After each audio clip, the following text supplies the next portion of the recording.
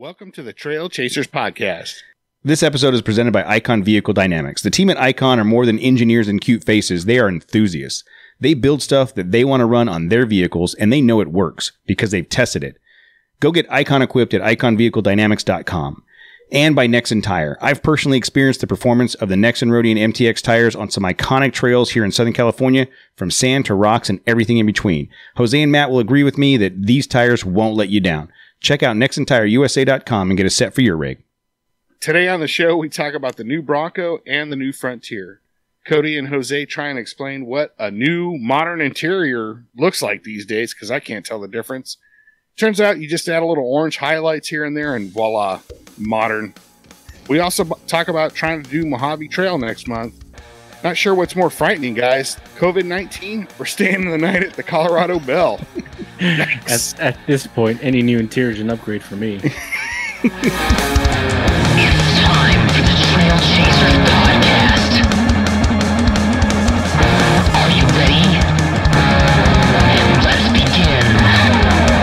Trailchaser, get out there and chase your adventure.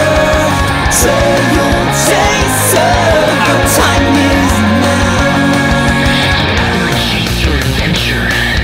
Get out there and chase your adventure. Get out there and chase your adventure. Get out there and chase your adventure.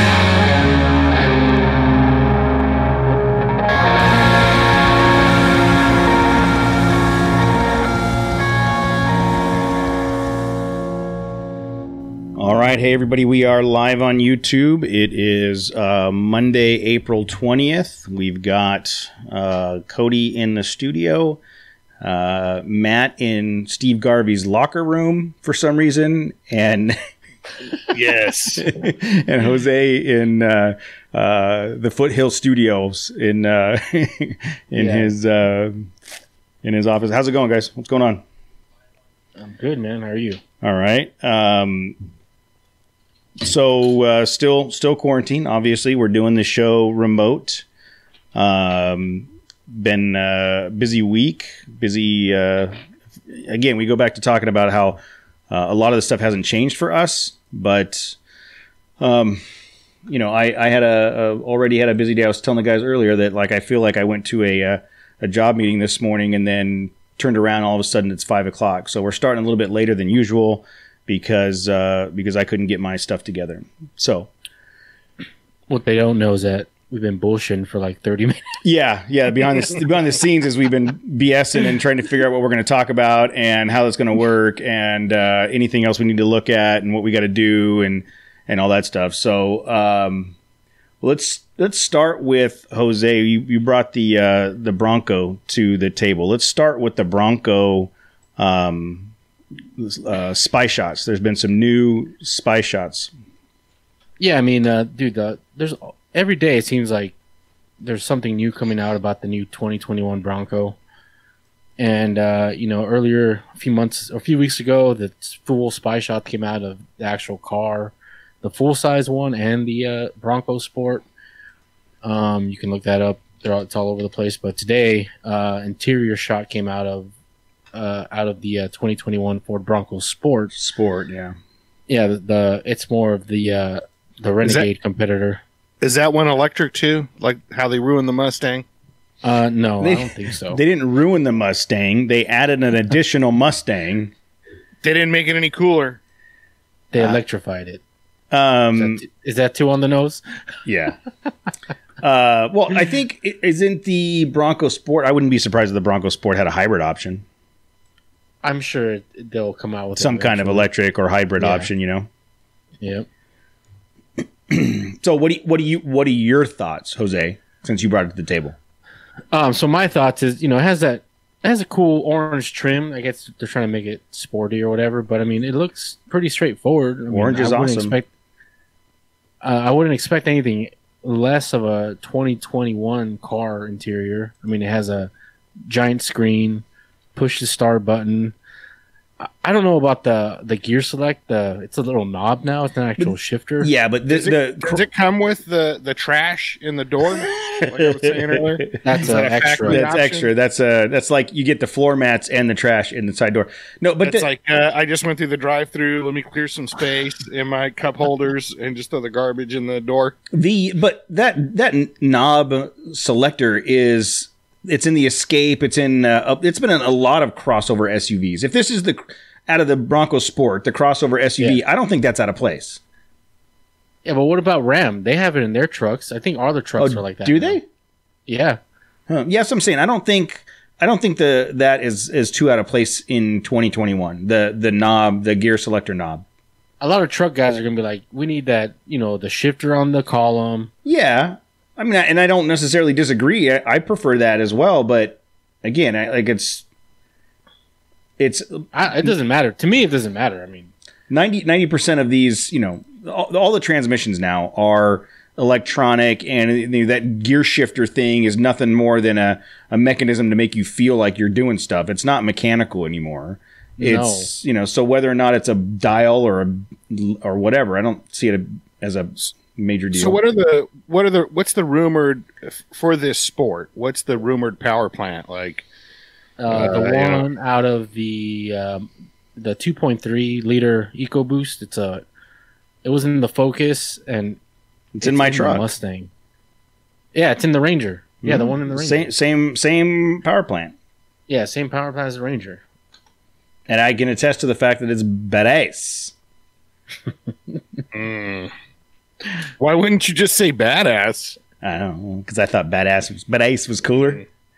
Yo, man. You're just making it worse. This article I'm reading says presumably a choice of either Ford's turbocharged 1.5 liter 3-cylinder or turbocharged 2 liter 4-cylinder. So yeah, I'm going to make a comment on the interior, and I'm just going to be blunt. I don't get it. Like how some companies or people will come to the conclusion like, oh, this interior looks so futuristic and awesome, and look at the screens and whatever. To me, it looks like the same. That's what interiors have looked like for a long time now. Like, yeah, there's a screen in there, and the dash lights up.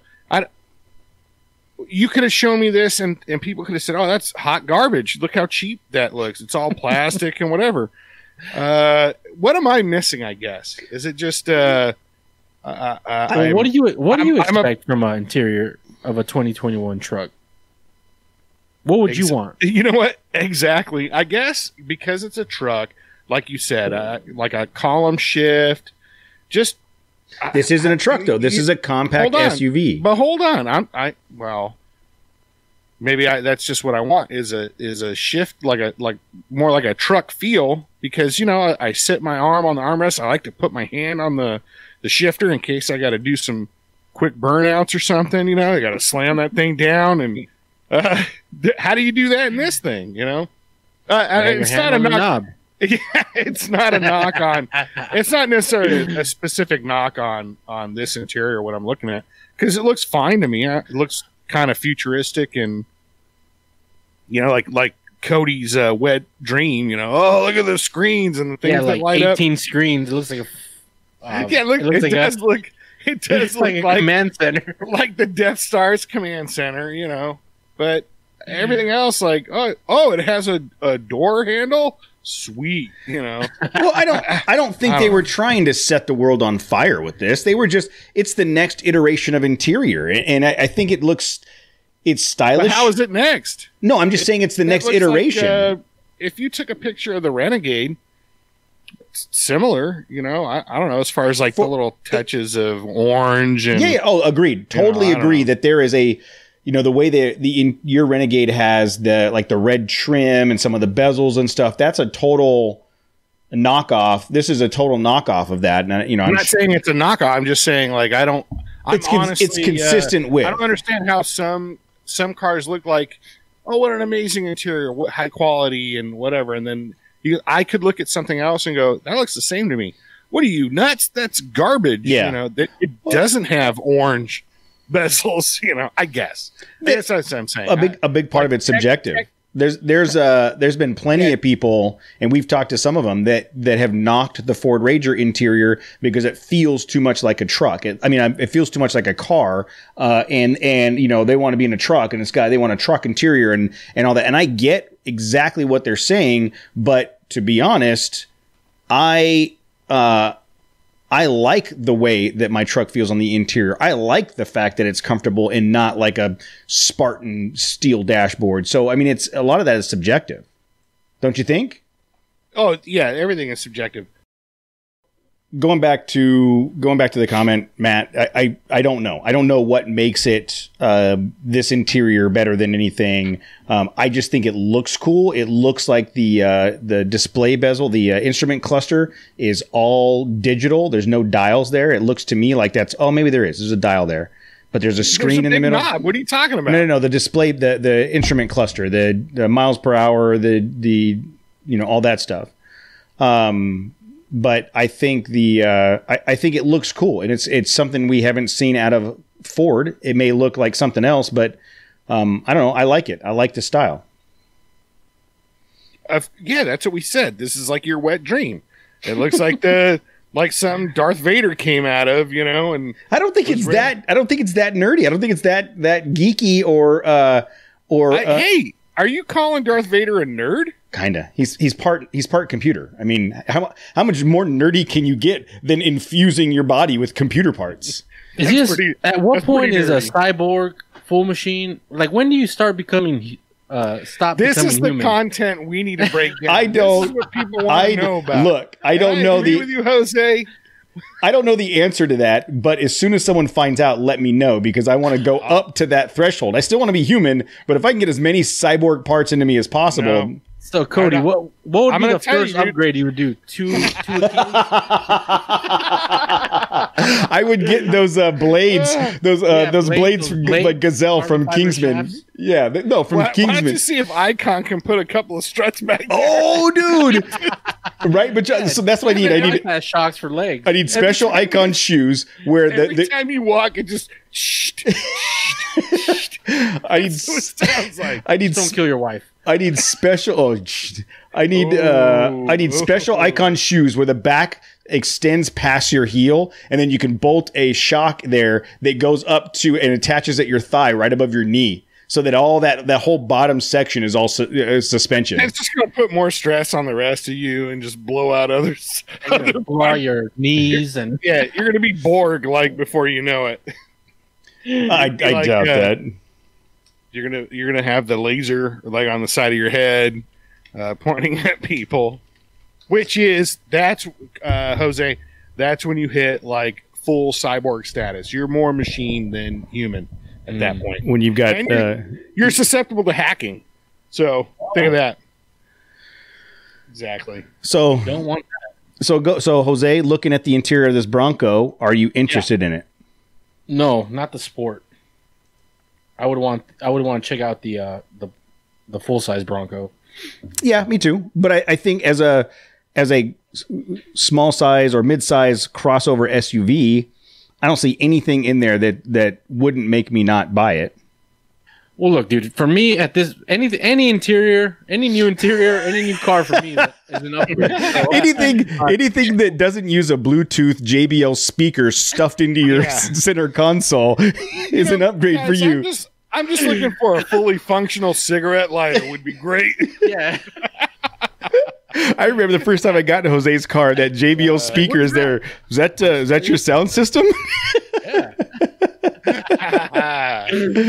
Oh, speaking of I do have like 8 ashtrays in my truck, though. How many do you guys have? Yeah, very true. Very true. I just have a giant bed in the back I could throw ashes in, I guess. If I wanted to. We did get on the same vein of reviewing new vehicles. We got an email from our buddy Rob Flores. That's the title of the article is "The 2020 Nissan Frontier has everything you need and nothing you don't," and it's from Motor Trend. And looking at the interior pictures of the 2020 Frontier, it looks like the 2005 Frontier. It looks like exactly the same as Matt's interior. It's the exact same truck except the powertrain. Yeah, it's a different power. Yeah, but I mean, best in class. my point being, are we looking to Matt for the deciding factor on what interiors are cool? He's still driving a truck with. Now you can understand my confusion with looking at things that light up with different colors and stuff. I don't get it. I remember when we test drove Matt's truck and it had seat heaters in it, and he about lost his mind because it was the coolest thing he'd ever seen in his life. All right, the Renegade had. Oh yeah, the Renegade did. Yeah, the Renegade did have some gadgets, but the 2020 Nissan Frontier, it's the last year of your body style. It's coming out with that new power plant. We talked about it a little bit, where it's going to have the bigger, more powerful engine, and their test smaller. Well, that still has more horsepower, right? It still has. Yeah, so it's a 3.8 direct injected. It's a 9-speed transmission. Yeah. Yeah. To be shared with the Titan, the new Titan. Still think that's the best bang for your buck right there. If you're looking for a truck, mid-sized truck, go get a Frontier. Yeah, I mean, it's best bang for your buck. It's a great truck, man. I mean, Matt beats the shit out of his truck, and it goes everywhere we go. And it likes it. It likes it. And I'll tell you again, with the nexen tire, that setup it's just really it builds confidence. You could look at some difficult looking hills, and of course I still have clearance issues, but I know I'm going to make it up anything without having to mash the pedal. Imagine if we were sponsored by a suspension company that made. Oh man, that'd be crazy. No, that's madness. Nobody makes suspension parts for the Nissan Frontier, dude. Yeah, that shit ain't happening, dude. I think when the new one comes out, people are going to realize this is the good truck, and then you're going to see an uptick on Matt's generation. Yeah. You're going to see a bunch more of them out there. Yeah, I just like when the Gen 3 Tacoma came out, you saw a bunch of the Gen 2s hit the market, and the used car sales on that increased. Yeah, I agree. I mean, I think that the head over to Motor Trend and read the article, and it's all about how the Nissan is a great truck, and I mean, it talks about how the powertrain is on par with a bunch of the other vehicles, and how in some of the other mid-sized trucks you might have to stomp the gas to get up a hill, and this one you don't. And it's again, we've talked about it plenty on the show. Is the Nissan's great. Yeah, look, the 300 horsepower at 9 speeds, right? 9-speed transmission. Yeah, 310 horse, 9-speed transmission. I can't imagine. I mean, that I'd already have gone through a set of tires if I'd had those stats. I'd just be, because it's already easy just to do little burnouts, all the time, just the way it is now. An extra 40 horse, 50 horse. Would be insane. But yeah, I look forward to the new one, the new body style. But I am still super pumped on just my truck. I don't really care that it's older looking or that you see a ton of them. I just know how much fun I have in it. And it takes a beating, and it takes me to work every day. So. Well, with that said, would you take money off the table? Let's say you had a bunch of money in your hand, and the new one came out. Would you be interested in trading in yours for a new Nissan? So the same parameters. I'm still. I need the security of knowing this can get me to work after I bash on it on the weekends. So yeah, I only have it's a 5-speed, and it's the same 267 horse or whatever 6-cylinder that it's been in it forever. But that's about, in my mind, as bulletproof as you can get. Yep. So I don't think I'd buy the first gen. I would just continue wheeling my truck for a couple more years until, even though Nissans, I don't think they have a rep for putting out like shoddy stuff. No. I think my truck does everything that I need it to do right now. And it depends on what the new Frontier looks like, I guess. It'd have to look really cool. for to kind of push it over the edge. Well, if you've seen the Navara overseas, it's supposed to be similar to that, right? Yeah, I think it's going to be essentially the same truck. Yeah, and that Navara, that 2021, or the Navara itself is a bitchin' looking truck, man. Sure. No, it looks cool. But I would think they'd have to do something a little different. Yeah, I'm looking at some pictures. It's a newer body style. I mean, you can tell it seems like it. Well, from the picture I'm looking at, it looks like it has the same footprint. But it's. I think it's just modernized to match what trucks look like today. You know what I mean? I think it's got more of a swept up grill on either side. It's got, probably LED lights and a bunch of other stuff. But I mean, I think at the core of it, it's still the Nissan chassis. How about rock lights? You think they got some rock lights on that? Probably. I mean, people that drive Frontiers are all about rock lights. They probably have to come from the factory because you're not going to get any goddamn rock lights from any aftermarket support or anything. I'll tell you that. So you guys look at the even rock lights somehow wouldn't work on a Frontier. I feel, dude, they're just lights. They're just lights that you got to figure out how to mount. But nope. Oh, I'm sorry. You wanted these rock lights for your Frontier. What's that? Yeah, exactly. If you guys look at the script, I put up a link. Yeah, I already opened it. Hold on, let's pause for 10 minutes so Matt can figure out how to open the link on a Google Doc. Dude, if the new truck working, if the new truck is anything like this one, I think they got a winner. Well, so let me ask you, Jose. You have mentioned a couple times that you would love to get into a truck and you love Matt's Nissan. If you were in the market for a truck and had the money to do it, would you jump on board the new Frontier? I would. So I'm probably most likely going to get a new car next year. And this will hopefully hold on, has that been cleared? Well, supposedly next year. Are you still working on getting clearance from that? Still working on the budget for 2021. But yeah, so I mean, there's so many options, right? Like a Jeep, a Toyota truck, a Nissan truck. But I'm really curious on what this one's going to be too. I mean, the Land Rover, unless they offer 180 months financing, 0% finance for lifetime. Yeah, at like $80 a month or like a UTV kind of deal. That's the only way I'm getting that Land Rover Defender. But this truck might be a possibility. Maybe a used Jeep or something. But notice the orange highlights around it. Highlight. Everybody's doing, dude. These Orange. days. All the kids, cool kids, man. All the cool kids are going with orange. That's what really kind of sets it apart, I think, is the Zombie Apocalypse bar. I got to get one of those. I think that kind of takes the styling to another level. It's an eye grabber. Kind of makes the truck look a little buffer. Well, I was supposed to spend some money on a new computer. I mean, on a new welder, so that Casey could make us Zombie Apocalypse bars. But what are we gonna do, dude? We're only a few weeks away from zombies being on the streets, and now we're unprepared. We are totally unprepared.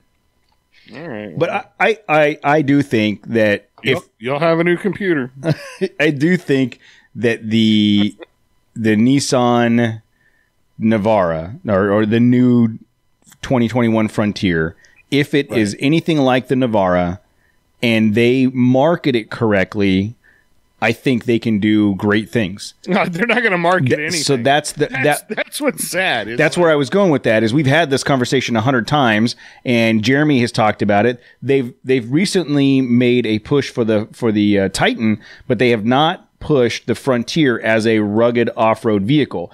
And if they do that here in the States, man, this thing is going to be nice. I mean, they're going to win, like you said, Jose. They're going to be winner. Yeah, because imagine if they did something like what Land Rover did, like fly, journalists to like a pre-planned like expedition, right? To a Home Depot and got them in one of the Frontiers. What you can in the bed. Okay, I could see that happening. I don't think it's not going to cost them much. No, but if they had something like that, right, like where they can display the truck's capabilities in different terrains, like I think that would be cool. Yeah, and I think that, for those of you watching the YouTube, I've got it up on the screen. I just think the style is cool. I think it's similar. Show your screen. It's not showing your screen. No, I'm talking about for the people on YouTube. You guys have to figure it out. There you go. I think the styling is cool, and I think it's consistent with what trucks look like today. And, again, if they push this as an off-road vehicle and people start noticing it, I think it could be. And the only reason, Matt, that aftermarket support isn't as big for the Frontier is because no one's asking for it, right? I mean, you don't have people other than you and like one other person. I've been asking for it like on a weekly basis. Yeah, but it's just you. Somebody make some stuff for my truck, please. Look. People are I think if you're going to drop money on something, you're actually going to wheel. And Toyota has that. It's kind of the name and that image and, whatever. That's what people are buying into. It's just like Harleys, Mm-hmm.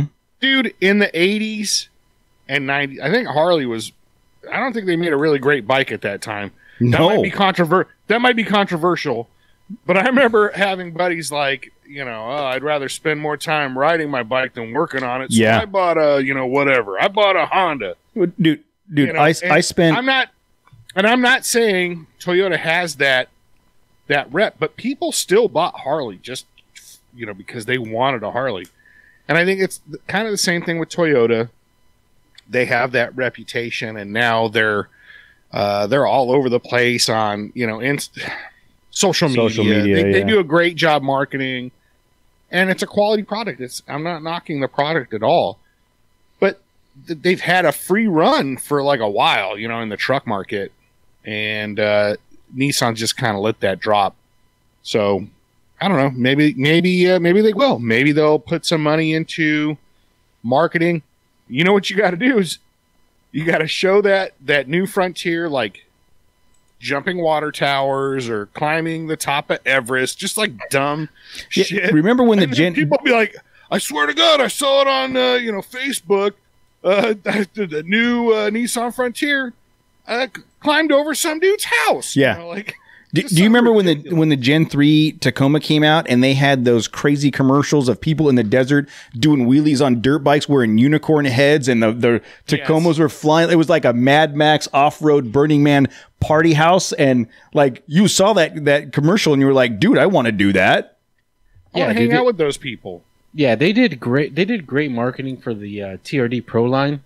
They would have like mini docs on YouTube, maybe like 8-minute long videos of like the trucks going through like the Denali Highway in Alaska, like through a snowstorm, or climbing like a volcano, like volcanic rocks in South America. Like they were cool little videos. Like it wasn't anything like anything other truck couldn't do, but it was showing you like, hey, these trucks can go out and wheel, and hopefully Nissan does something like that. Yeah, I hope so. I hope they put the effort into it. What I'm saying is, Nissan, you want to give me a new Frontier, and you want me to mob the shit out of that. I'll just give me a truck and a drone. Cody can figure out how to fly the drone, and I will drive the hell out of that truck, and we'll make it really cool. Everybody will want one. I want everybody. If we had a drone. And, people just follow me around with a drone in the truck I'm in. You'd probably sell the hell out of the whole Frontiers. I'm telling you, when the new one comes out and it's as badass as it's going to be, I'm telling you, there's going to be, like, people buying your current gen, Matt, because they're going to realize, like, dude, this truck is badass. Yeah. And I think they're going to start selling more of the Pro 4Xs than what it is now, especially bang for buck. By that time, exactly. that Pro 4X that's 2-3 years old is going to drop down below 20. Yep. K, and it's going to be the best pickup ever. The best deal ever on a pickup. Yeah, people are gonna start realizing, like, I can't believe these things weren't selling like hotcakes. New. I would totally buy one. Back when people bought hotcakes. I would totally buy one, except it doesn't have any like orange on the interior. None of that appeals to me. No. Again, Nissan, if you could just start putting some orange in the interiors, obviously that's where everybody's going these days. I don't see any orange in any of this interior. They just move Actually, the one we just looked at did have orange on the interior. Oh, that was the new one. Okay. Yeah. All right. Good job, guys. So I want to go back though to something you were talking about, Matt. So I spent 3-4 years. I owned a motorcycle service company, and when you talk about Harleys, like that was 2004 to early 2004 to late 2007, and my business partner bought a Harley the same time I bought a Yamaha. His Harley was in the shop 4 times before the first oil change on my Yamaha. Oh, that's right. You were a motorcycle aficionado, basically, right? You had a shop, so I mean, it's not like I'm saying anything controversial. And people would say to me, what kind of Harley should I buy, or what kind of motorcycle should I buy? And they'd start talking about it, and I would say, do you want a motorcycle or do you want a Harley? Because those are 2 different things. And they were like, well, what do you mean? I said, if you want a motorcycle that you can get on, turn the key, ride forever, and not have any problems, and have a great experience, then there's a whole segment of motorcycles that you can buy. But if you want a motorcycle that you can go to Home Depot, that you can go to Walmart and get sheets that have the logo on it, and you can get hats at the swap meet with the logo on it, and you want a brethren of people, that all think the same thing, that wear the same patches, that's Harley. That's completely different. That is a fraternity, and I'm not bagging on it. I'm saying if you want to be part of that fraternity and you want to be part of that community of Harleys, that's very different than someone that just wants to ride a motorcycle. I wanted to ride, and I rode Yamahas. All my street bikes were Yamahas, and I never had any problems with any of them. And I worked on all kinds of bikes, and most of them were Harleys because those were, for 2 reasons. 1, there was plenty of stuff to do to them, and 2, those guys had money, and they weren't afraid to pay people to do the work. So, there you go. So I totally agree with you, Matt. It's sometimes buying a vehicle is more about the community and the fraternity and all the additional peripheral stuff that you can't. There's nothing wrong with that either. No, there's not. But I still I don't even want to go down this road. Uh-oh. But like in the late 70s, early 80s. America didn't make a whole lot of great cars. I mean, you don't see any of those on the road anymore. Yeah. Good luck. Because I did see an Escort ZR. What was the Escort Sport? I saw one today. It was like a late 80s Escort. I want to say ZR2, but that's a Chevy thing. No, it's the Escort ZX2. Yes, there it was, and it was a little Ford Escort ZX2 2-seater Miata looking thing. I saw that today on the road and thought it was hilarious. See, we never got any of the cool cars in like the 80s and 90s. Like, dude, overseas, you had that Ford Cosworth Escort. Was like a rally car. What? It was all-wheel drive, turbocharged Escort. No, like the first gen. It was called what? The Cogsworth. Cosworth. Cosworth? Okay, so not like the clock in Beauty and the Beast. No. It's a rally car for the street. It's a Ford Escort Cosworth. Did they make a Lumiere version too? No. Oh, that is cool. I'm looking at it now. That's super cool. It's turbocharged all-wheel drive. Yeah. We never got it here. No, I had I think I've told you that. I had a 1990 Ford Escort, and I loved that thing. I'd love to get a 1990 Ford Escort and refurbish it and make it a... You said it got stolen or it got... No, I traded I sold the car back to my dad for my sister. So Matt's wife drove it for a while. My buddy had the same Escort, like a hatchback 5-speed. Dude, someone stole that thing. What? Yeah. I don't know what for what. They probably... Because it was fun. It was a fun little car, man. Okay. All right, so enough- We went through. We pissed off probably a bunch of people. Yes, about the Harleys and the, yeah, you're right. So let's So move. would you say Ford is like the Harley of today? No. Moving on to the. Thank you for that segue. So we talked about it a little bit last week. We talked about our streaming efforts, and we've struggled. And we had a company reach out to us that had heard us talking about our struggles on the stream, and that was EVGA. And I'm going to make the assumption that there's some people on here that don't know who that is. So EVGA is I'm still not that sure I know who it is. We've been talking about it. So EVGA is a computer parts manufacturer. They're local here. Their headquarters is here in Southern California, and they have been around for a long time.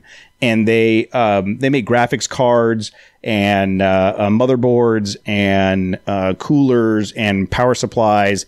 A lot of really high end equipment. So we have a listener that works for EVGA, and they reached out when we were talking about trying to figure out how to do our live stream, and they offered their help. And it was a super great conversation right off the bat.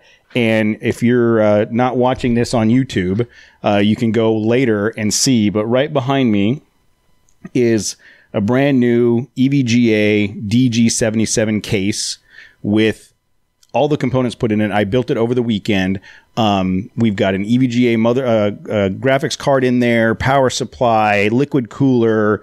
I actually did an unboxing video that I was hoping to get up tonight before we started the live stream, but that didn't happen. So I will do it either tonight or tomorrow and put up the unboxing video that walks you through all the different components that we got. And we're not streaming on it right now because just as of late yesterday, early this morning, I got an operating system installed on it and am testing it. We have enough trouble as it is with a system we've been using for a couple years. I didn't want to throw it into production right away. So Matt, I had tossed an idea out there of me and you filming Cody assemble the compuper.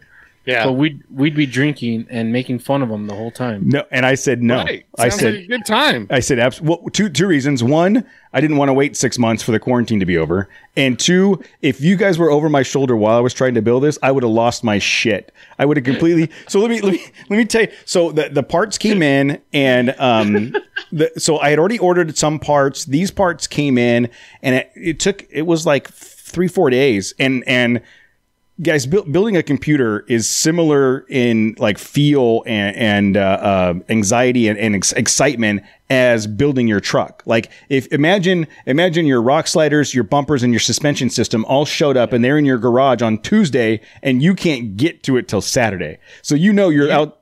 Look, let's put some rock sliders on that thing and let's take it out to the desert. I'll drag it behind the front too. I'll try to get into it. I asked Jeremy if they've got any miniature like RC car shocks that we can bolt onto the side here. I'm gonna see if Nexen has some like foam tires we could set it on for isolation. But so the parts were sitting here for a couple of days and it was just driving me nuts looking at them. And it was what was it, Friday night. It was like Friday night, and the girls had fallen asleep, and it was like 9:00, and I was super tired, and I was like, you know what? If I don't do this now, it's not going to happen. And I came out here into the studio and started filming and put 50-70% of it together, like until midnight. I worked until midnight to get it done, and then the next night, Saturday. Same kind of thing. The girls and I hung out, and then it got later in the day. The girls fell asleep, and I was like, all right, I'm going to do it again. And I got in the studio, and I was tired. It was like 9:00, and I worked until 2:00 in the morning. And I am not someone that stays up past midnight. Like nothing good happens after midnight. But once I got going, I didn't want to stop. And I got the whole thing built. and then loaded the operating system on it yesterday and started playing with it and just didn't get a chance to finish. But the thing is amazing. Like this is like going from a 2005 Nissan Frontier to a 2019 Ford Ranger. Like more horsepower. It just looks better. It's got more capacity. It's like going from a 2005 Frontier to a 2019. Oh no! It is. So you got the same computer? That's what I should have done. I should have taken all the components that they gave us and put it inside the same case that we have from 6 years ago, and be like, "What? It's an upgrade." But no, so seriously, this thing is, and I'll do some more videos. I'll post the unboxing video. I got to put together a video for the build.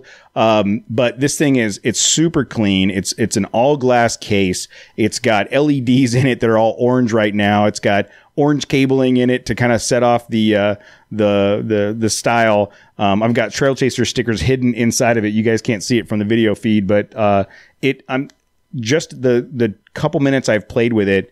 It is amazing what you can do with the right tools. You know, going back to the conversation about, you know, going off road with Nexen tires and Icon suspension. I mean, the difference between, you know, our machine that we're using right now is at least 5 years old. And, you know, it hasn't kept up with the technology and the capacity. So I am really looking forward to this. And being able to use this machine, not only for the geek factor, but I think the three of us have talked about our desire to get more content online, more video, more processing, more of that stuff. This is going to give us the tool to do a lot of that. And I already made a deal with EVGA that Matt can't touch it. Smart. That's a good idea. Good. Yeah. So the goal is to spend probably this next week testing it. I didn't want to put it into tonight's feed until I had the chance to test it. And the equipment is rock solid. I just have some applications and stuff on the machine that I haven't been able to test, like what we're using to record right now. So after tonight, I'll do that. I'll test it. And if it works, we'll swap it out for next week and see how it does. The team at Jacob and Joe over at EVGA have also offered to help with the OBS feeds, so that we can try to figure out. OBS is the Open Broadcast Studio. It's that software we're using to stream and record at the same time. So we are going to get some help from them to do that. You know what? Question. I know Matt's not. Like, you know, Matt doesn't really have a whole lot of interest in computers and technology, that stuff, like other than, you know, stuff that you can immediately use. But Jose, you're kind of a computer nerd. I mean, you know all the different computer stuff, right? Yeah. So, I mean, I used to be a hardcore gamer back in the day. You know about keyboards and mice and stuff, right? Yeah. Screens and buttons, beeps and boops. The plug-in, the cord that goes into the wall. Yeah. Beep boop beep boop beep boop beep boop. This, by the way, that's great podcast content. Beep boop boop. No, I've always wanted to build a hardcore gaming PC. Like I said last week, I've built it on emulators and stuff like online, but I've never actually built one physically.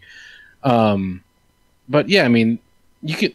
Just because you have to do research on what parts work best with what other parts, and that's kind of cool that EVGA reached out and they're like, okay, show me what you were planning on buying, and then we'll because you had already had because you like you said you had already like 5 or 6 different builds. Yeah. That you had. Well, full disclosure, I had actually pulled the trigger and ordered everything. Yeah, you had bought everything already. I had pulled the trigger and ordered everything, and then the communication with EVGA happened like the very next day. And so I showed them the list of what I had, and they were like, yep, that'll work, but we have some components that might be better. What do you think of this? And absolutely, like, and there's plenty of, and we're going to go into nerd talk for a minute, but there's plenty of websites where you can go and like compare this processor to this one and this graphics card to this one. And I'll tell you that the processor I have is, I think, 4 times more powerful than the other one, and the graphics card that EVGA that I worked with EVGA to get is 10 times more powerful than anything that I've ever used. This is the most high end, coolest machine. Like, it's right up there with my truck as far as my excitement level goes. I'm curious to know how everybody else, like on our feed and in our listener audience, feels about computers. Like, because I think, I think you're the outcast, man. That's why I'm asking the question. I think you have no interest in it, but I think that there are plenty of people that do. And for anybody that's trying to do any time of content creation, YouTube page, social media, all that stuff, all that comes back to processing power and machine capabilities in your computer. And it's not all of it, a lot of it.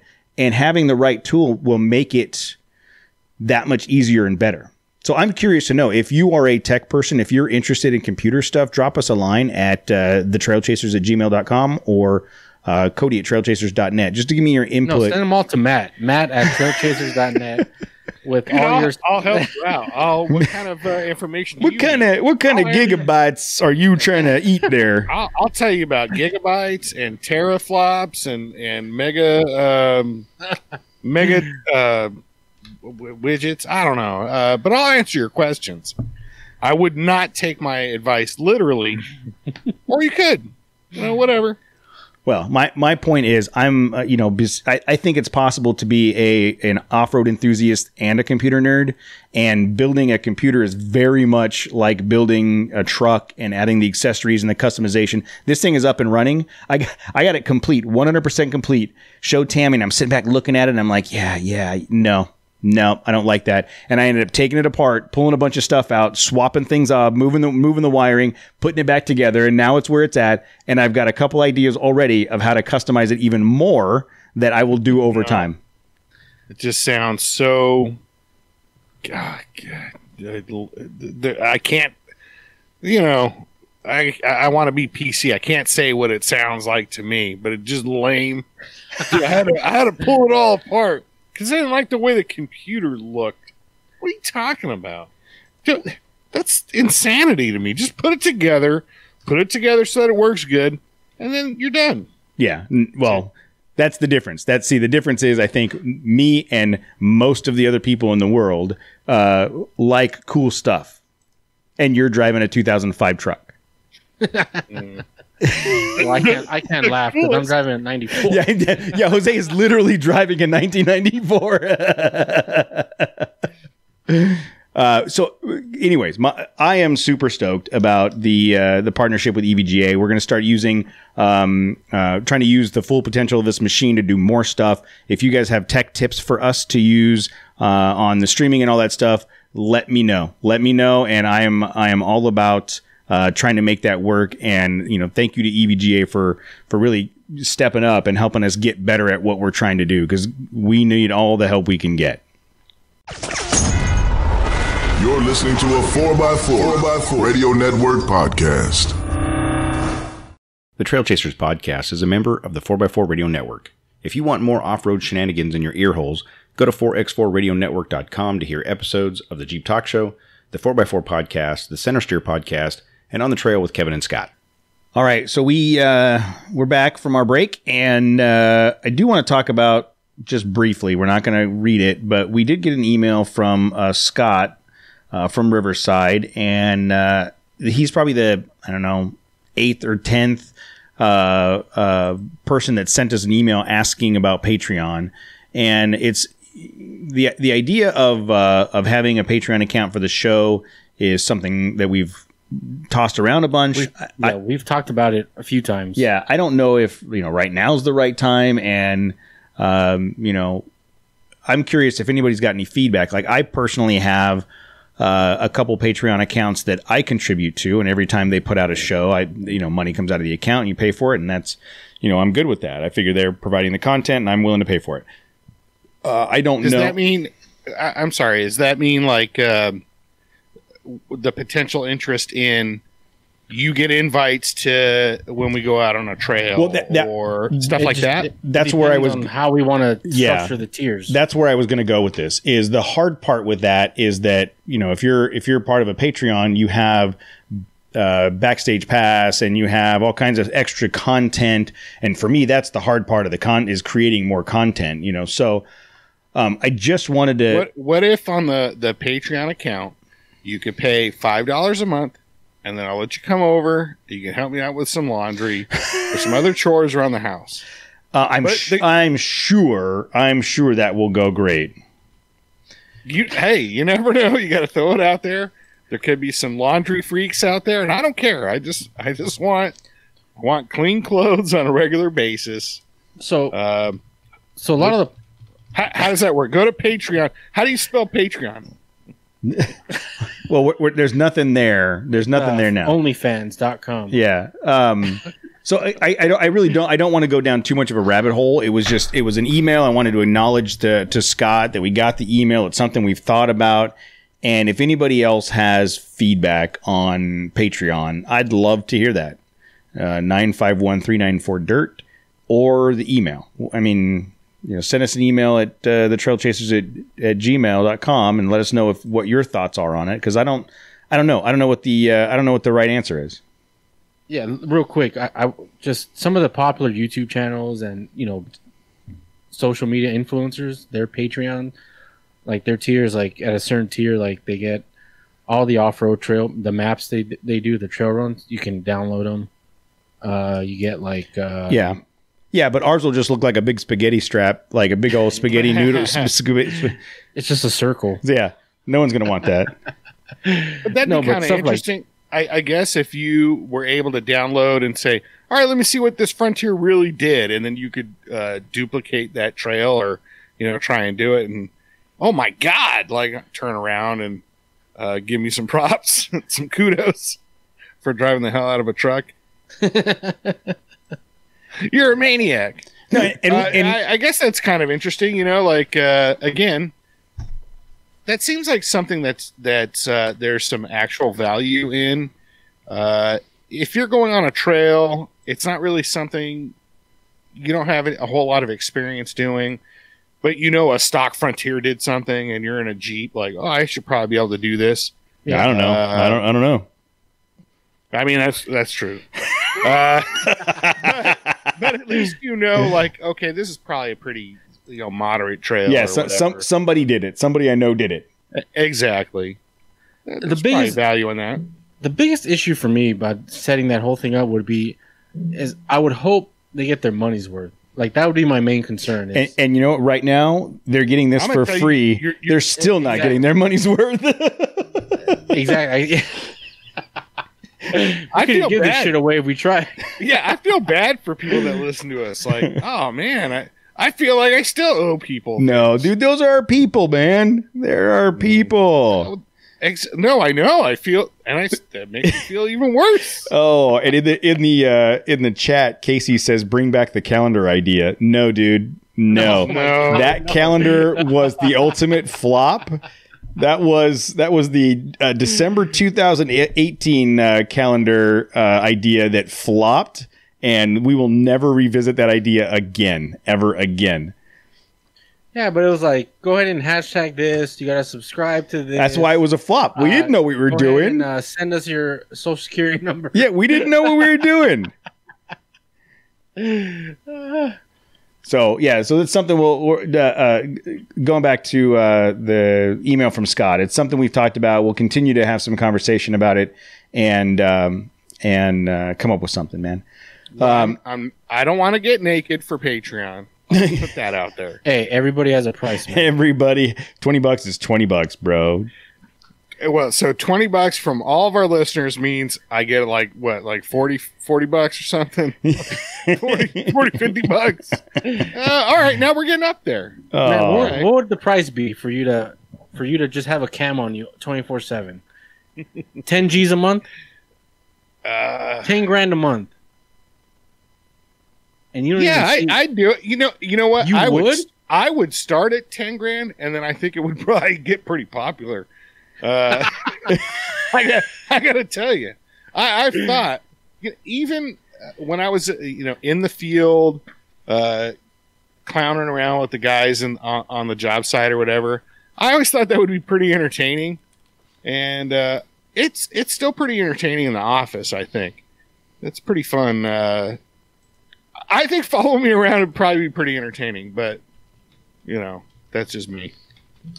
No, so YouTube. I'm so you want to sponsor my YouTube, my personal YouTube channel at how do I set that up? Do you have an OnlyFans page? I have a what now? What do I have? An OnlyFans. I don't think. What is that? Website. Sex worker website. Okay. All right. We're editing that. Editing that. Editing that. Why? I'm just kidding. Because I don't want to think about Matt you don't want on a cam page. Yeah, I don't want Matt's not a cam girl. So we all not yet, but after quarantine, who knows?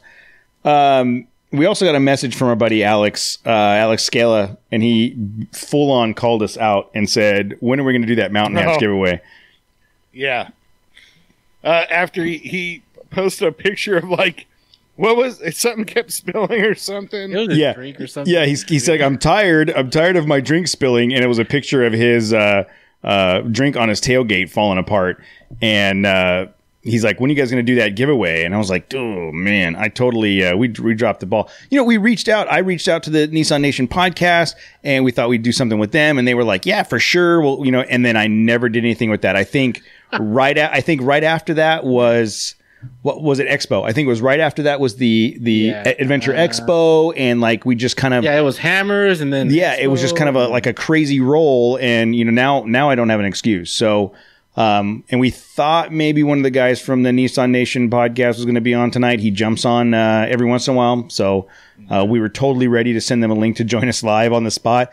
But we will schedule something with them. And try to coordinate a cross collaboration effort to give away the Mountain Hatch. Mountain Hatch made a couple one-offs for the Nissan Frontier, and they were nice enough to give us one, and we're going to give that away. We just got to figure out how to do it. Going back to our calendar conversation, we screwed the pooch trying to do a calendar contest, and we just were not good at it. So we just need to figure out how to do it. Maybe the guys at the Nissan Nation podcast are better at contests than we are, which isn't hard. They can't be any worse. Yeah, exactly. Honestly, they cannot be any worse than us because we're horrible.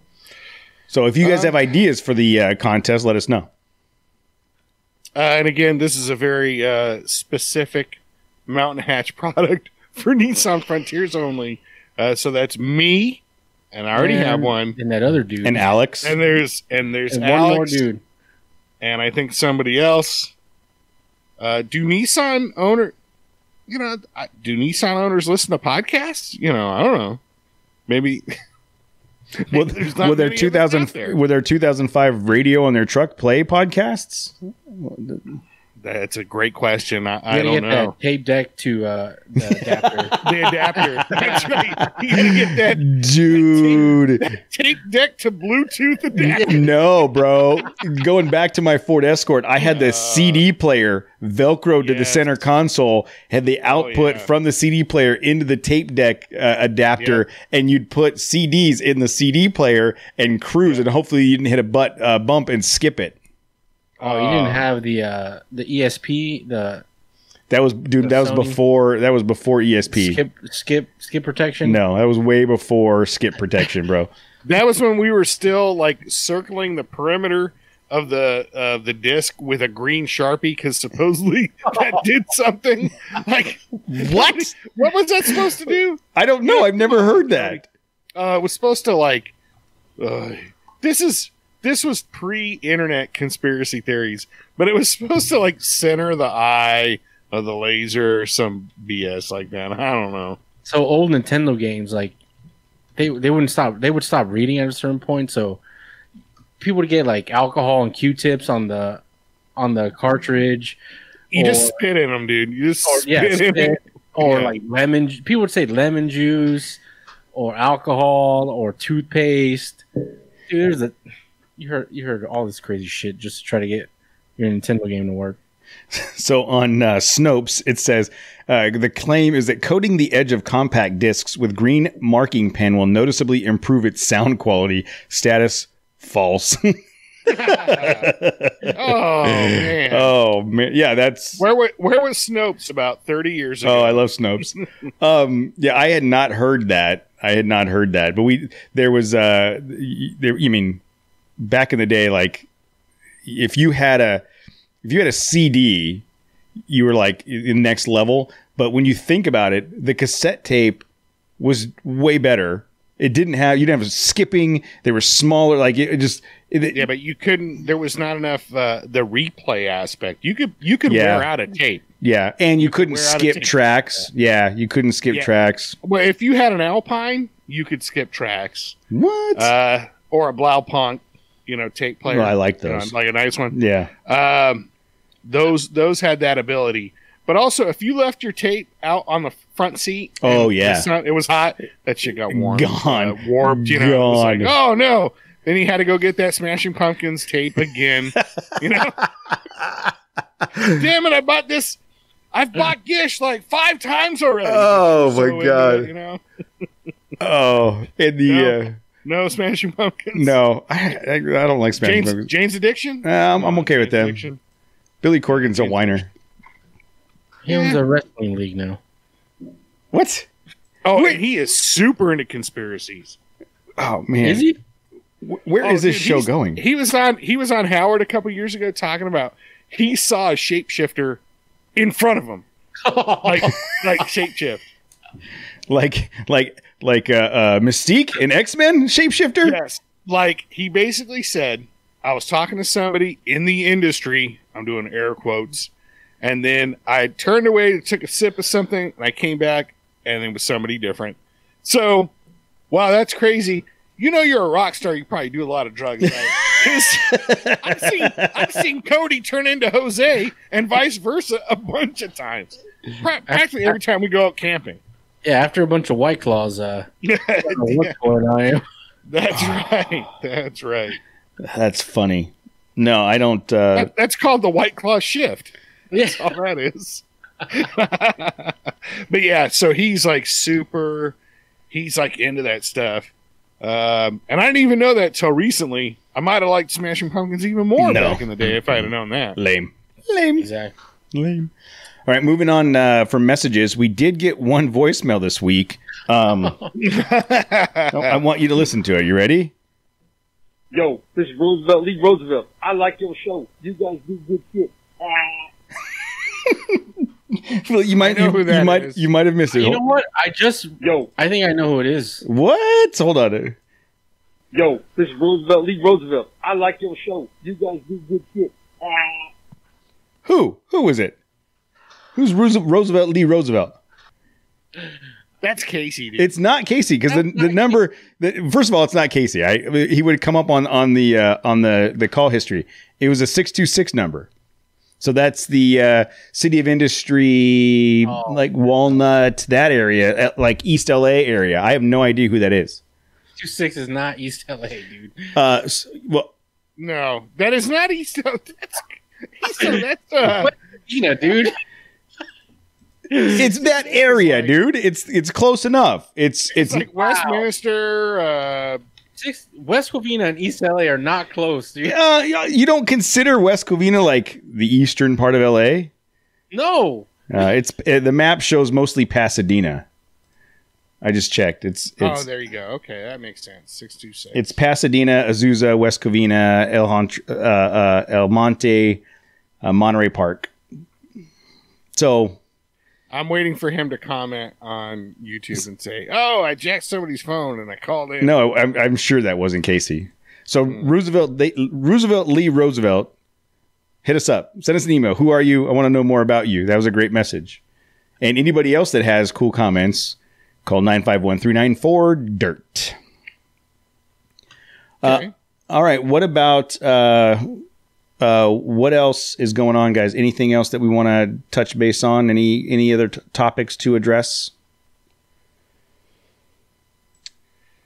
Like we talked about where we would go wheeling once we got out of.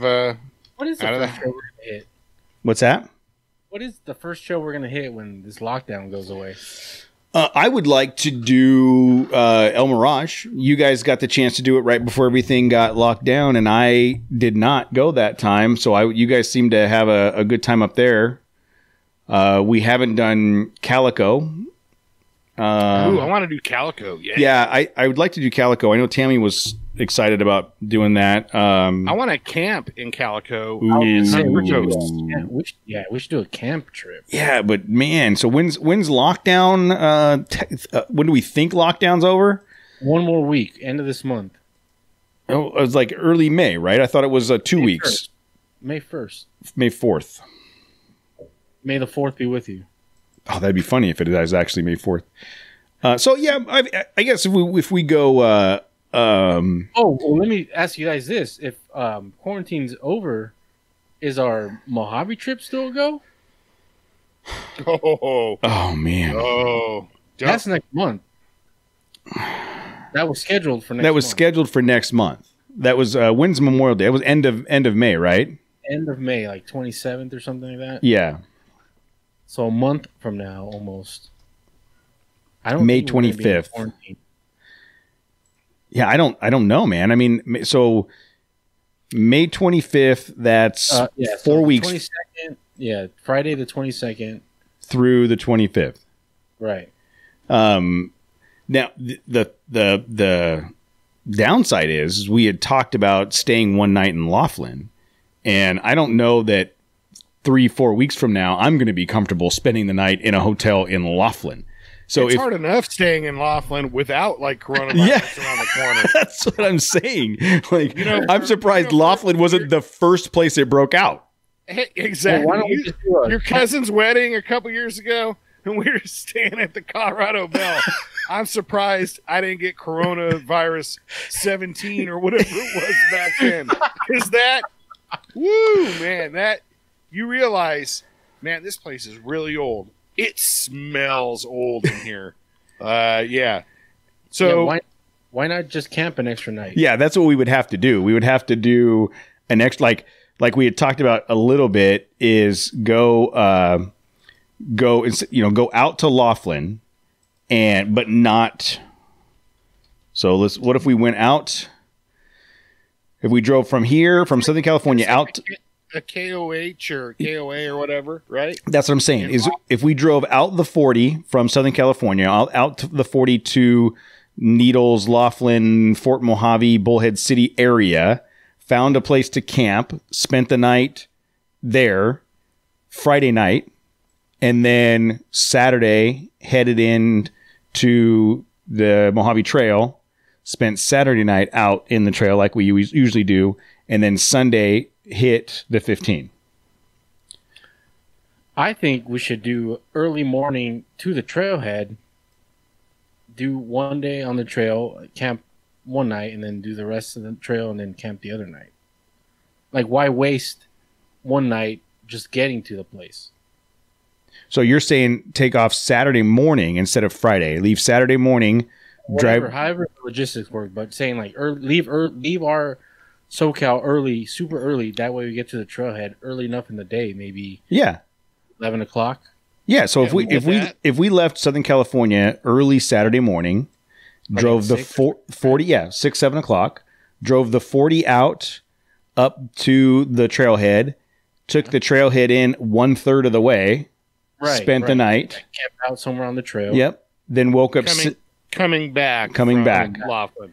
Yeah, and then woke up on Sunday, drove essentially 1/3 of the way, camp, and then Monday morning hit the freeway and come home. Camped out at Razor Road. There you go. And then hit like that stuff we couldn't hit. Yeah. We always we don't have enough time. Yeah. Because it's the end of the day, and it's like, look, it's already everybody's got to get home. Let's get on the road. Mm-hmm. I like that idea. We're already essentially, even if it was running late or whatever, Razor Road's only 20 minutes off the highway. Yeah. But there's all that area right there to explore. There's a lot of cool stuff right there to explore. Yeah. And that way we're not staying in a hotel. We're not, the only thing with that is we would need to carry more fuel because we'd be on that second day. We'd be able to kind of zigzag back and forth and see a bunch of stuff versus going straight through. And if we're going to spend the night at Razor Road, there's the gas station at Razor Road. Oh yeah, that's right. I mean, if that was really an issue, we were cutting it that close where we didn't have a whole lot of fuel to explore the next day. Well, on the way to our second night, our second campsite, we just run up the road really quick, get some top off. Yeah, and there's a gas station off Kelso-Sema Road too. So if we got on the midway through the second day, we could go up Kelso-Sema to get gas and come back down. So are we taking an extra day, or are we just making use of the holiday? Making use of the holiday. Because usually when we do it, we'll go out to Laughlin Friday night, spend the night, trail Saturday, trail Sunday, home Sunday night. So Jose's saying, don't waste the Friday night, take off early Saturday, and I like that idea. Okay. So again, but we still could. Not doing the Friday night because we just don't want to stay. Why bother camping or anything like that? Just early. We leave at 6 a.m. We hit the trailhead at 10 or 11. Yep. Do a third. Go. Basically, a third gets us to the Fort Peyote or whatever. If that. Yeah, no, that's probably about right. I'm looking at I'm trying to pull up the Mojave map right now. Was it Fort Peyote? Yeah, that's one of them. That's the one that's off the dirt road. I mean, dirt road. It's all dirt road. Rocky. The Rocky Road. Yeah, the Rocky Road up in the fort. But you can't park at. Yeah, you can't. It's off the dirt road. It's that one off the. Yeah, you're right, Jose. But you can't. I don't think you can camp there. Road. We'd have to find a different camp spot. You can't camp at Fort Peyote. Peyote? What is it? Fort Peyote. Maybe. Hey, 420 today. Oh, it is. It is 420 today. That's right. Happy 420, everybody. And tomorrow's my brother's birthday. Explains a lot. So anyways, I definitely think that if the quarantine is lifted, I definitely think it's an option. I think well, yeah, dude. Nevada ain't holding no quarantine. They're barely. They probably ain't gonna make it another week on a quarantine. Everybody's like busting at the seams at this point. Yeah. Yeah, people are starting to get antsy now. Yeah, Duty Driven was saying that Utah is supposed to start opening up May 1st. I know a lot of other places are. I think literally people are just going to be very aware of the 6-foot rule and wearing masks all the time, and we're just going to people are probably just going to ride it out. I don't know. I can't see this being much longer as strict as we're adhering to it right now. Mm-hmm. So, and I'm telling you, like, I'm starting to see a lot more people and streets out in public, or cars out in public, like on the freeway. You're seeing all the streets out in public? I'm seeing all the streets in public. They're not following the quarantine. They're not even doing nothing. They're not even hiding it. Those streets are not even hiding. They're just right out in the open. Nope. Just right in your face. Nope. Ballsy, dude. So I think we play that by ear, though. I think that if we get a couple more weeks in, and everything looks like it's good to go, we were going to do Overland Expo that same time period, and that's now gone. So the Mojave trip is definitely, I think, an option. And I think we just play it by ear and come up with a good plan. But I'll look at the maps and kind of get an idea of what that looks like if we were to break it into a 2-night stay. And find out. I'm sure I've got a bunch of campsites mapped out there. Oh, I know. I watched Trail Recon, and Brad did the Mojave Trail last year. I think you guys might have done this campsite before. Definitely high altitude. Oh yes. I know exactly which one you're talking about. The first year we did it. circular campsite, like pine trees. Yes. And they actually got snow on this particular episode. Yeah, the first year we did it, I didn't have this much mapping done, and we started going up this trail, and it got to the point that was the year that the guys that I were with, I was in my Jeep, and the other 3 vehicles were rentals, literally Enterprise Rent-A-Car rentals, a 4-wheel drive Dodge Nitro, a 4-wheel drive Jeep Grand Cherokee, and a 4-wheel drive Jeep Liberty. And so I'm leading, and we're bombing up this hill, and they're like, let's keep going. And the guy in the Grand Cherokee ripped the whole beauty skirt off of the front end of the bumper. But we got up to this. I got some really cool pictures of this. We got up to this area, and we camped in this circular campsite, like with rocks and mountains and trees, and it was gorgeous. Like, you would have thought we were in the San Bernardino Mountains, not in the Mojave Desert. But that's a good point. Say just San Bernardino. I was like, what? No, I'm talking about Big Bear. You would have thought we were in Big Bear. But that's a good point, Matt. Well, I'll look at that and see where that maps out, and maybe that's the first night stay is up there. But I will tell you that I did not take gas with me that year, and we made more than one U-turn, and we went all the way up that hill. And coming down that hill towards Laughlin, there were the majority of that trip. If it was not downhill, I would not have made it. At one point, I had the Jeep in neutral, and I was just like, I'll go as far as I possibly can in neutral because I knew I didn't have enough gas to get to the end of the trip. Wow. And then, so we get to Laughlin, everything, we spend the night, we get in the Jeep to drive home the next day. And every time I make a turn, the whole body of the TJ would shift and start rubbing on the inside of the tires. I'm like, what the hell? There's a track bar in the back, the rear track bar, where the track probably broke the welds. Where the rear track bar mounted to the axle, the bracket broke. And so the whole back end of the Jeep would shift completely. So I ended up pulling over and getting ratchet straps, and I ratchet strapped the track bar back into place, and we drove home from Laughlin with the ratchet strap. We took as many side streets as we possibly could and slowed down to like 20 miles an hour every time we had to make a turn. It probably took me 8 hours to get home. Oh, wow. It was. Maybe I won't get a Jeep. The Mojave edition. Yes.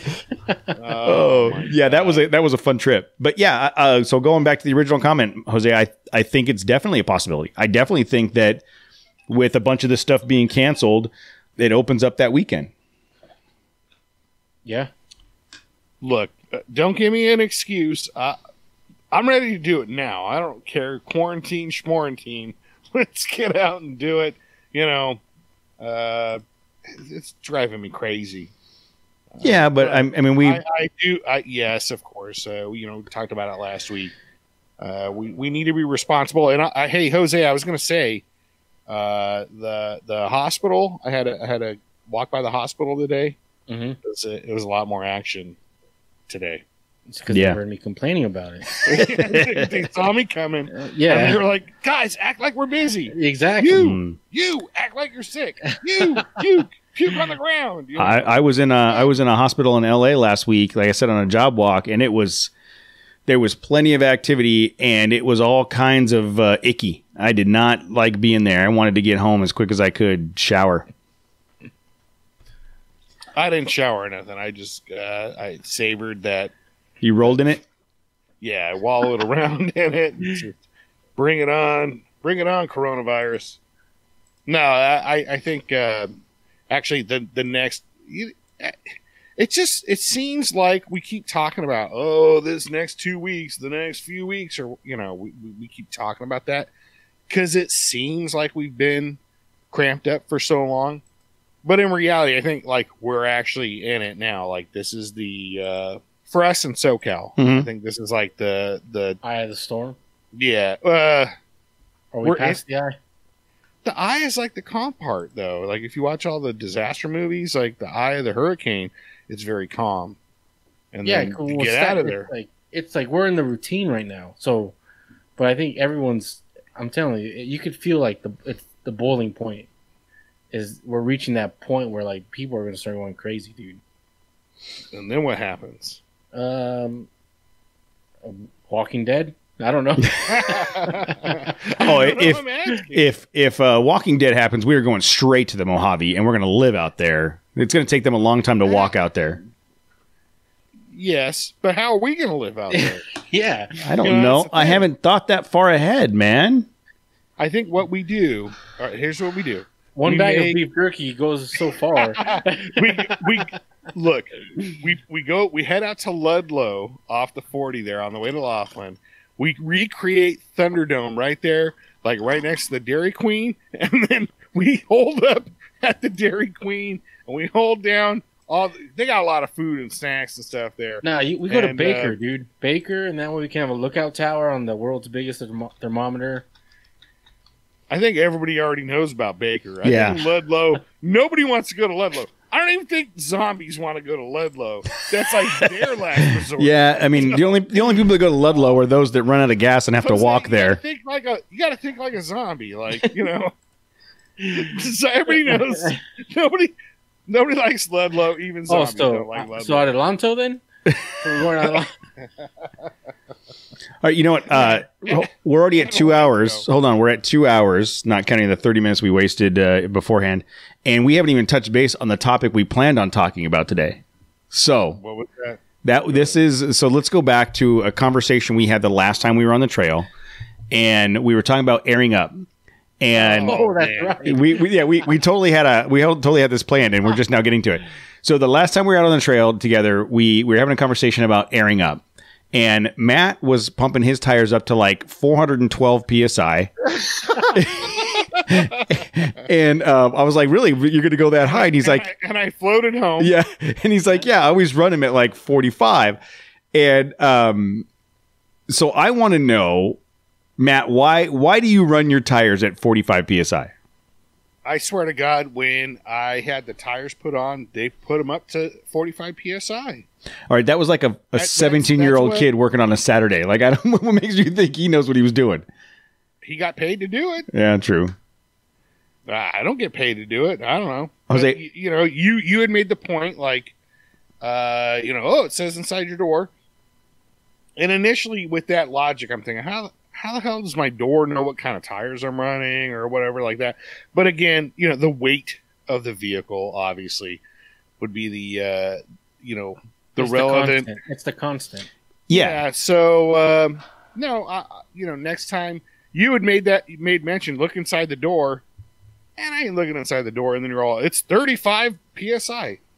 Oh shit. Okay. Yeah. But I'm already done with 3 of my tires. I've been running them at like 45 for a couple months now. Anyhow, just gonna do this last one, and then next time I'll probably go ahead and put it at 35. Yeah. So the inside the door of every vehicle, I think, at least everyone I've owned, it tells you tire and loading information and recommended tire pressure for each of your tires. And it'll tell you what to run. And so as an example, mine is like 30, I think mine was 30, 35. And the way I see this is if you buy a vehicle that's stock with 30-inch tires and it's telling you to run 30 PSI, right? We'll just use that as round numbers. Yeah. Even if you upsize to 33-inch tires, you can still run 30 PSI. So, the pressure is the pressure. The only difference between the 30-inch tire and the 33-inch tire is now you have more volume in that tire to maintain the pressure. The manufacturer is saying 30 pounds of pressure on all 4 corners will keep this vehicle at the ride height and stability that it needs to be. Do you guys agree with that? Yeah. Sure. The only time you would need to go higher is if you start adding load and weight correctly. So you get steel bumpers, a winch, a rack, all that stuff. Now you have to start guy in the driver's seat. Now you have to start increasing your tire pressure to accommodate for that. But you shouldn't have to. I think I brought it up because I see a lot of people that, like, on the side of the tire it says at max pressure 80 PSI, and they pump it up to 80 PSI. Like, all that that's just saying that they're pretty sure the tire won't blow up at 80 psi. They're not telling the tire manufacturer is not going to tell you what to run it at. The vehicle manufacturer is. If you run it up to 80 psi, does that make you more buoyant?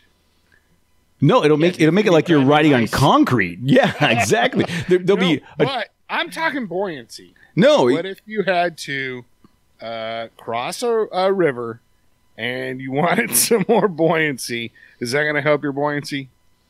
Probably not. No, I don't think so. Probably not. So are you guys like just giving? You're just agreeing with me? Yes. No, actually, absolutely. When you brought that up and I started to say, and you were like, "Shut up! We'll talk about it sometime or whatever." You told me to shut up. I was going to agree with you then. In my head, it made sense. Like, it's less rolling resistance, the higher PSI. Agreed. Yes. So, I mean, that's bro science that I'm throwing out there, but no, absolutely. Because the more tire pressure, the other piece is the more tire pressure, the rounder your tire is going to be, and the less contact you have with the ground, which is going to have less rolling resistance. But it will also rounder, more bulbous, more bulbous. No, I'm talking about the part that touches the road, the flat part, the footprint. So if it's pumped up and it pushes that out a little bit, the contact patch becomes smaller. Correct. And so it's the exact opposite of when you air down to go off-roading. You want to increase that contact patch. So if you have it pumped up too much, you're just going to be running on the 3-inch, 4-inch strip down the middle of your tire, and then you're just going to wear your tire out incorrectly instead of flat. And I've heard of other shows that they say you put a chalk mark on your tire and then drive your truck on a flat surface and see if the entire chalk mark comes across as opposed to. Oh my God. Yeah. I'm not going to go that far. Time for that. I'm not going to go that far. My suggestion is buy another set of tires. Can I not do that? Can I not do that? So I read an article from Popular Mechanics. Okay. And they did a mileage test. Like they pumped up the tires on a car on the recommended PSI, and they got 45 point something miles per gallon. And then they did the same loop, and then they aired it up to like 45 PSI. I think, above the recommended. Yeah. It was exactly the same. Like there's no. Oh, really? It was hardly like it was like a fractions different. Yeah. Yeah, it's fractions. So it doesn't really help. It's a myth. Yeah. So I guess my point is I would say look at the door of your car and inflate to that pressure. If you feel like you've added additional weight, then add a couple pounds extra until, and make sure your tires are wearing correctly. Yeah, and the reason why the MPGs were the same is because at a certain point, the tires aren't the factor. It's the resistance of the shape of your car. That's going to be the biggest factor after a certain speed. Where that's going to be the biggest factor is like your wind resistance. Yeah, so the tires don't even play a factor in that anymore. Yeah, this is something I've thought about multiple times, and it came up. And like I said, when Matt was pumping up his tire to that level, I thought, I've seen people look at the side of the tire and go, it can do this at 50 pounds, and they'll put 50 pounds in, and that's just not accurate. That's not the best way to do that. And I just wanted to touch base on it a little bit. Yeah. So I just have like 31-inch tires, and usually I air up like a lot quicker than you guys. I could have got home like probably 20 minutes earlier. That extra 10 pounds. To 35. Yeah, the extra 10 pounds all the way around. Per tire. All right. And we do. Well, now you've certainly sold me. Because I don't wait for you guys. Once we're, if we're airing up or whatever, if we're coming home from, Yeah, the leave no man behind thing. Anzabrigo or wherever it is, I'm out. Matt goes into warp mode the minute we hit pavement, and he's not waiting for anybody. He's gone. He's like the Roadrunner, just leaving dust and taking off. It's like, you guys made it off the trail. You guys are safe. You're just another car. Not my problem at this point. Hey, if you're behind, you're behind me now or you're behind me later. Might as well be now. And then I got to check out. So, okay. Well, that's good information, I think. Look at us. providing valuable, I consider tire pressure knowledge like valuable content. I'll be honest, this week. I didn't know there was a recommended PSI for each car. I had never even paid attention to that point of the little plaque inside the door sill. Yeah. Well, and I don't know when is your plaque still there inside the? It is. Oh, dude, it's a Toyota. That sticker's going to be there forever. Well, they got to scan it when you do your smog check. Oh yeah, that's right. It's got a barcode. Do you still have to smog check? Yeah, dude. Every 2 years. He's not. Isn't it like 1980 something? Like, close enough. No, like 76. 76. Yeah, before it's a classic car or something, you don't have to smog it. You're pretty close to that. You still have to smog stuff. That doesn't seem fair. Like, you should just be, look, I'm still wheeling this thing. You're like, look, dude, it's past the test. I've passed this test 25 times. You don't think I'm going to pass it again? Why are we even doing this? Every other year, so 12 times. I had to get the Toyota smogged when I sold it. I was kind of bummed about that. Stupid. All right, cool. Well, we imparted knowledge on you about tire pressure. If we are wrong or if you have input, please let us know. 951-394-DIRT or the Trailchasers at gmail.com. Otherwise, we are going... Or talk shit about us on another podcast and go, this is what these dumb these are the jackasses said.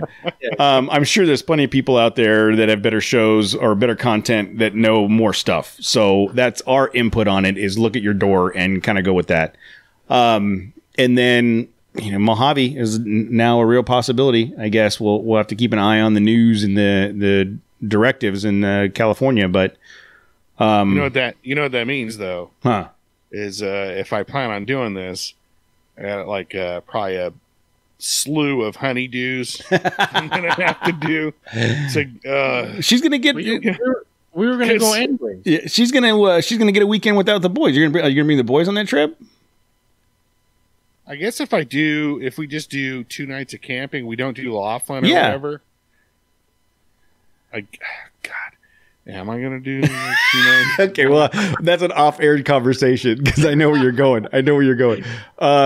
So yeah, well, I'm trying not to go crazy with my 2 kids. I know. 3 days straight. I know. I was there at the Anza Borrego trip. That's what I'm saying. But anyways, keep an ear out. If Laughlin's happening, we'll let you know. I would love to do that again. This year, and especially now that what if that was the big breakaway event? Like, we're free, and it became a thing.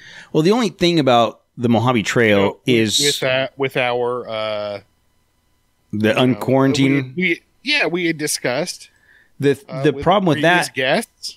But the problem with that is if you get more than a handful of people on Mojave, you have to get fun? No, you have to get permitted.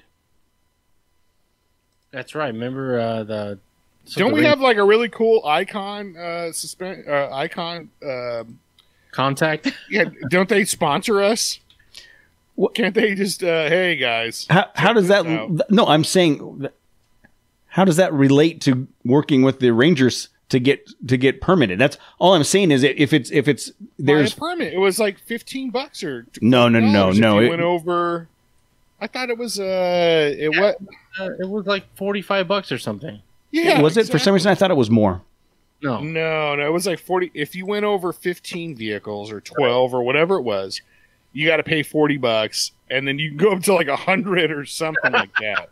Then it becomes a parade. Yeah, at that point. Exactly. You want to parade the Mojave? Do you want to traffic jam the Mojave? $40. $40. Well, and $40. So the BLM site is saying that all visitor centers, campgrounds, restrooms, lava tubes, Zizix area closed until at least April 30th. Yeah, so I think May 1st is like the world is going to get we're going to jumpstart the world, and who knows what's going to happen after that. No, so look, $91 for group recreation with more than or equal to 7 vehicles. Okay, so or more than 25 people. Okay. It's $91 for filming. We're in $100. Couple of bucks. Yeah, I mean, that $91 isn't that bad. For some reason, I thought it was more. Hotel. We're not staying in a hotel, so yeah. Yeah. Yeah, and you're not losing all your money at the poker table like you did last time. Dude, like the last 2 times, I lost $100 for the sake of losing $100. Like, it was just the opportunity. How often do you get to go play, poker or blackjack or something like that? And it was like, look, I'm pretty tired. I just, I got to lose this $100 really quick. And then I'm going to go to bed. Let me lose this $100. Then I'm going to get out of here. Then I can say, I gambled $100. That sounds like the way I used to golf. Like I'd pull up to a course that had a water hazard on the right. I'd just pull a ball out of my bag and throw it in the water hazard as an offering. Get that out of the way. Here you go, water monster. Take my ball. There you go. Take my ball. And then the water monster would continue to take like 3 or 4 more balls before I actually got off the tee box. But whatever. You know what? I can go a lot of directions and throwing. You can't. That insatiable water monster taking all the balls. All right, guys. That's right. So keep an ear. Sounds like a good place to end right there. Keep an ear out for insatiable water monster with checking balls into it. Look, he comes say he's laughing. Oh, that's the best. All right, so keep an ear out for the Mojave if we're going to do it, and what's going on. Well, it'll all depend on the world around us. And is that the episode name? Insatiable Ball? No.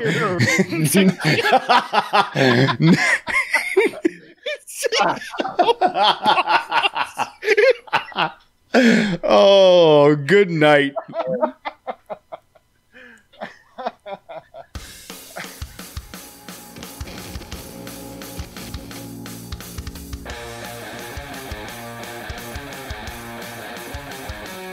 I'm Presley, and thank you for listening.